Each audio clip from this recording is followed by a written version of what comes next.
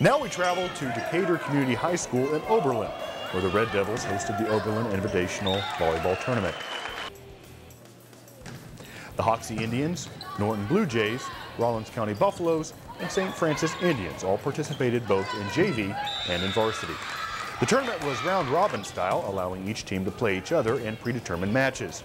Then the winner was determined based on scoring and a few other criteria once all matches had been played.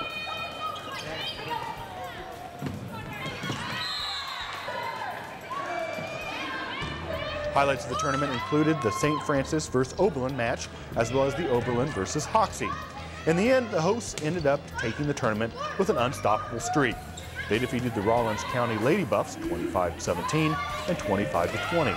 Norton Lady Blue Jays 25-11 and 25-20. St. Francis Lady Indians 25-12 and 25-18.